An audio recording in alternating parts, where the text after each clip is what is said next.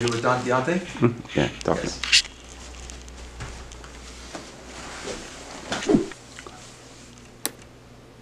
It's video, so go ahead. Oh, it's a video. Oh, it's we're posing. Go ahead. Okay, stand up. So tomorrow we're going to try an auxiliary belt. And the goal of this belt is going to see if we can add some side-to-side stability for Deontay, going side-to-side with his movements on the tennis court. So this is going to fit right onto the hip, just like so. We're going to have an attachment to the outside of the prosthetic here. Everything you do to put the prosthesis on is going to be the same. Nothing changes. This is just going to be the last step that will be an optional item for you to utilize when you're playing tennis. Okay. If you like it well enough, you can use it every day. If not, it's going to be... About this step. Yep, I'll show you. This is basically going to go like this. We'll come through here. You familiar with Velcro? Velcro? This? Yes. No.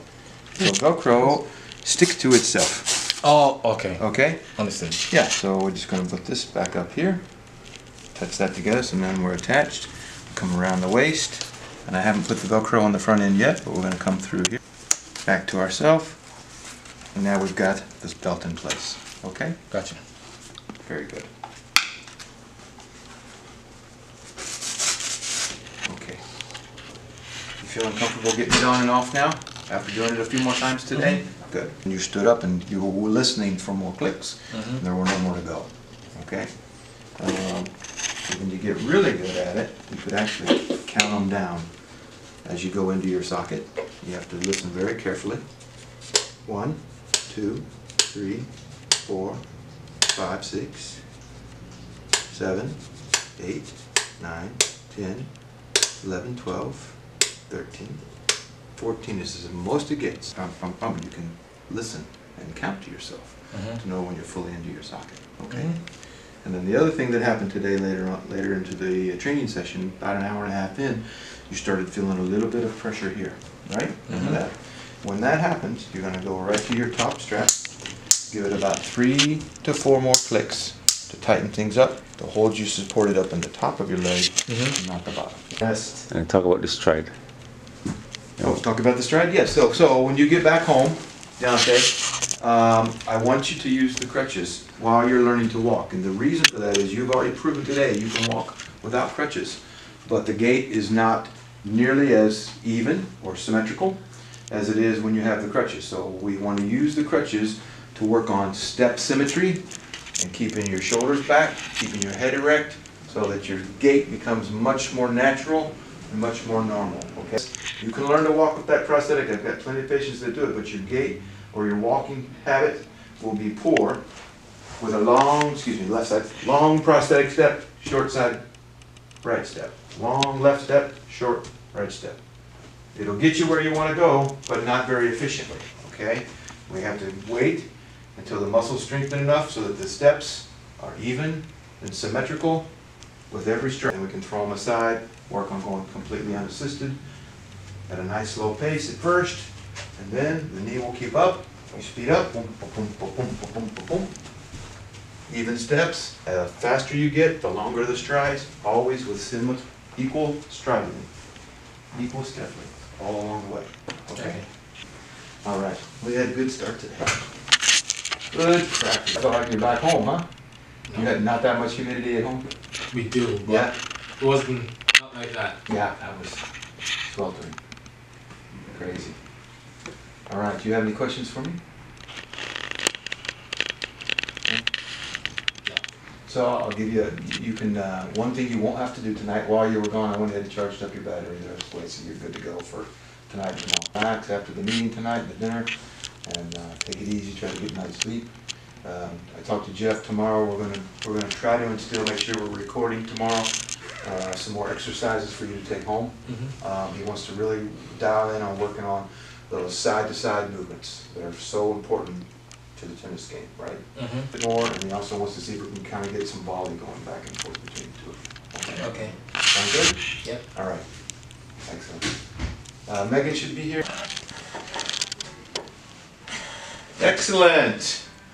You act like that was no big deal. Okay, so we're going to come back up. Good. Want to let that foot half off, ride it down to the step below. Good. Yes. Excellent. How'd that feel? Good. Okay. Perfect. Yes. Good job. Turn and come back. Go over the step. Good. Right off. Excellent. That looks so natural. Wonderful.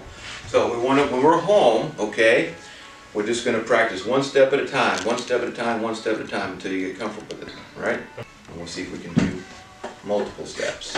Good. Again, come back. Yep. Half off.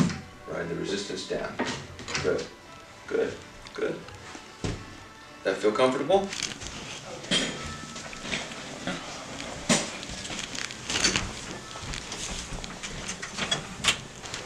To this step right here. Number 3. 1. Good. 2. And up one more. 3. Good. Alright, so we want to always practice this in an area where we've got banisters or handrails on both sides. That's it. And then that step's going to go all the way down here. And then ride down to all the way past. Good. Go back up to number 3. 2. 3. Good. Okay. Halfway off. Down there. And then land there and down. That's it. Good. Go up again. That's it. Good. Good. Okay. Yes. And land. And yes. That's much better. Yay!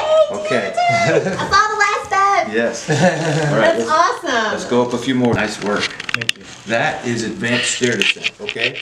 So not only can you use that technique when you're going down steps, but let's say you've got a very steep hill you want to go down, right? The same technique, rather than trying to lock the knee out with each step, you step, ride that resistance of the hydraulics to the step below. Metals. That's pretty awesome. Say hello. Hi.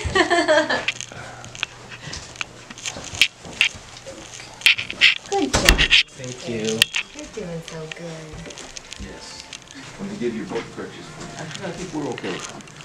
We're in the hallway here. Yep. Say hello. Let's work on our side-to-side steps, right? So we're just gonna go 1, 2, 1, 2, 1, 2. That's it. Good. Good. Good. Excellent. Good. Good. Good. These two, okay, hold on just a minute, stop right there. Anytime you step out and you're starting to feel a little wobbly, you're gonna have to tighten up your glutes, tighten up your buttocks. Okay, you know how we squeeze our butt? So you just keep going here. There you go. Tighten. Good. That's it. That's you into the prosthetic and control. In control. Good. Good. All the way back. All the way back. Good. Good. Good. Got it. Wonderful. Okay? Take a break. Good. Okay, so turn and come back.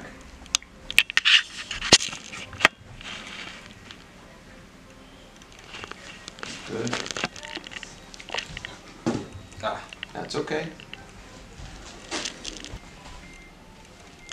That's it. Swing through. There you go, that was better. Good. Alright, turn around. So, let's say the right foot comes up. Right foot first, yep, and then you're gonna come, yep, you're gonna release that knee and get high in the air. Good. Go all the way across. Try to plant it. There's your obstacle. That's it, yes. Perfect. Good. And then you just keep right on rolling, right back to your normal step. So, you're gonna activate that knee, hit your heel on 1, bring it back. Hit your heel on 2, bring it back. Hit your heel on 3, bring it back. Hit your heel on 4, bring it back. Heel on 5, bring it back. Heel on 6, bring it back. Okay? Have your crutch. Let's start with the crutch. Let's start with the crutch. How we kick the ball.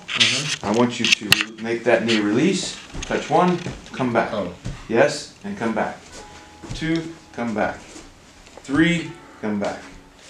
4, and back. 5, and back. 6, and back. Okay, now, that prosthetic is here behind you. Load that knee. pretend that ball is number 1, right? So we're gonna kick out and then drive the heel. Yep, and plant, and then back. Good. That's it, and then back. Good. Yes, make the knee release and back. Make the knee 4 and back. Good. 5 and back. Good. 6 and back. Good. That'll wear you out, right? Yes, that is really working those muscles. 3, back. 4, back. 6, back. Good. Do it again. 1 through 6. But at first, go slow and controlled so that you are in control of the prosthetic and you are determining where it goes, where it lands. Okay? All based on how you tighten those muscles in your thigh to control the knee and to control where it lands in space. Okay? Good job. Let's do that one more time. Little pieces of tape on the floor, anywhere you want. 1 and back, 2 and back, 3 and back, good.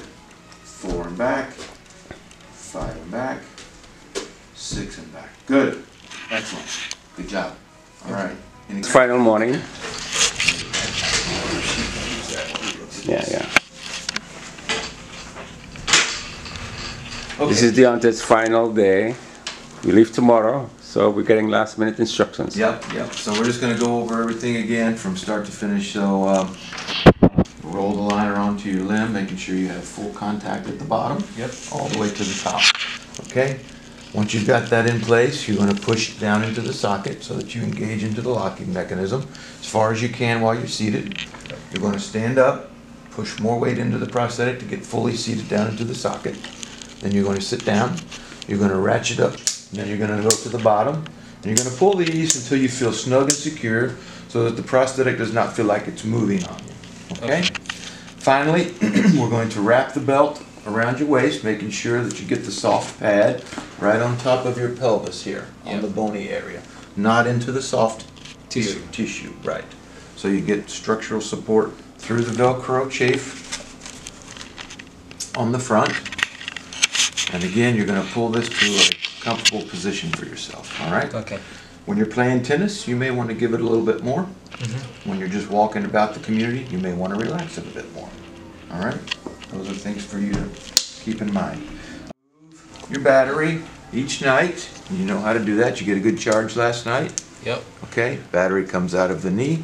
The label is always facing towards the user. So the label always facing towards you, right? That way the anodes on the bottom will match up with the anodes down into the knee joint.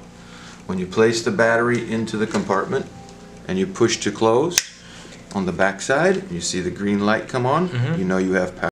Once we know that's good, you're ready to roll, okay? If you have debris inside the socket, if you get some sand or some grass or whatever, you can just wipe that out with a soft cloth, okay? Up in the soft pads in the top, which you're actually getting skin contact with, if these get dirty and debris, you can just take a cloth, soap and water, soap them up, clean them up, take a clean cloth without the soap, just with water, and wipe it out. One thing for you to remember as an above-knee amputee, we want to take really good care of this foot. So, when you go to the tennis court, so you're sweating a bunch. The good foot. The good foot, yes, we're talking about the right foot for a moment here. Be a good idea to always carry an extra pair of socks with you, okay? Okay. So that you can, when you feel that foot getting wet or you're feeling that foot moving around inside your tennis shoe, tell the coach, I need a break. Take a minute, take that shoe and sock off and get a dry sock on your foot.